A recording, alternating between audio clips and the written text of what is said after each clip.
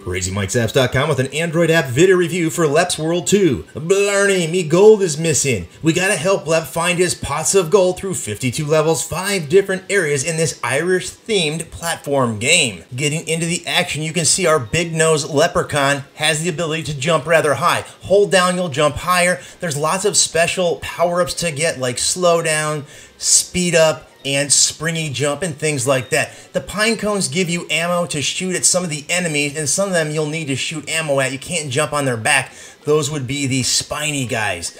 The snails you gotta jump on twice. There's the springy shoes, and you can see the graphic for Lep. The whole idea is to find all your pots of gold, and you can jump on those guys and collect gold along the way and try to do it as quick as you can. There are checkpoints that are very helpful if you get killed, and there's a bunch of different areas, 5 different areas to play in.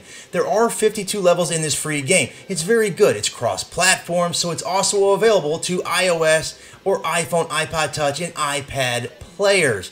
Get rid of the bee, jump over. Sometimes there's these snapping crabs in those tree roots. And again, you're trying to get to, well, where else? The end of the rainbow, because that's where your pot of gold is.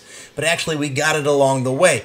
Now I'll show you some quick shots of some different game areas or different environments. This is more of a dungeon-like area. It's kind of a creepy area. And this is, well, this looks like it's an underground icy area. Those are the guys you can't jump on, by the way.